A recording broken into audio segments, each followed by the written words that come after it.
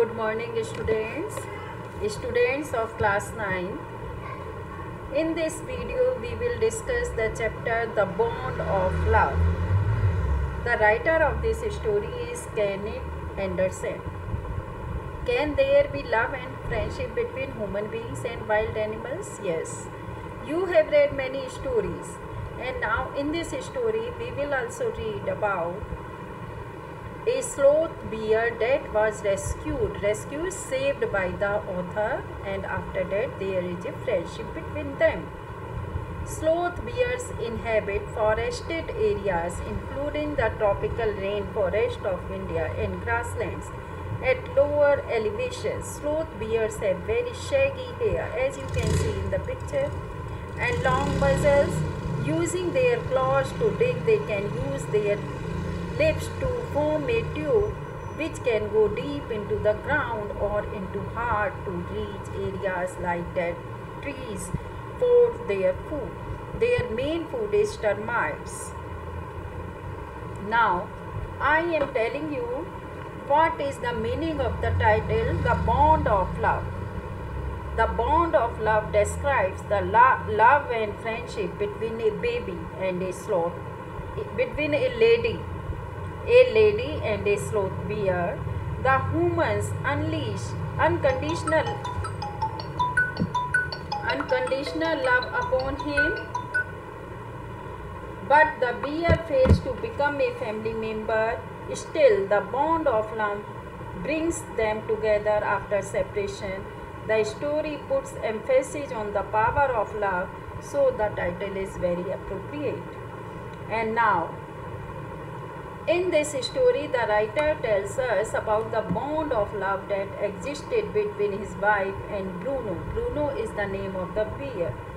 When the bear was brought, it was a child. When Bruno grew as a big giant bear, it was sent to a zoo, and the separation of author's wife with the bear became unbearable.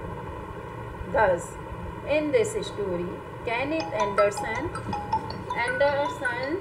shows that there can be bond of love and friendship between man and animal. The author got a baby bear by accident. It was presented to his wife, who named it Bruno and looked after it like her own child. Gradually, Bruno started eating everything. Bruno was like a naughty child. One day, Bruno ate some of the poison and was recovered by an immediate treatment. Being grown in size, it needed open and more space to live. He was very fond of author's wife. She changed her name from Bruno to Baba. On advice of author's friend, he was sent to the Mysore Zoo. This separation became inconsolable for author's wife. She sent many letters to the zoo authorities and inquired about Baba. On getting knowledge that Baba was eating nothing, she visited Baba at Mysore Zoo. Bruno recognized her and howled with happiness. She did not want to be separated with him and requested the superintendent to send Baba back. He consented, and Baba was brought back. At home, some special arrangements were made for his stay. A 20 feet long and 15 feet wide island was made for him. A wooden box was kept for his comfortable sleep. He was delighted. The author's wife used to spend hours sitting with him. In this way, they after that became happy. So students, I think you are able to understand the story, the bond of love. What is the bond? The bond between the bear and Bruno. So thank you students.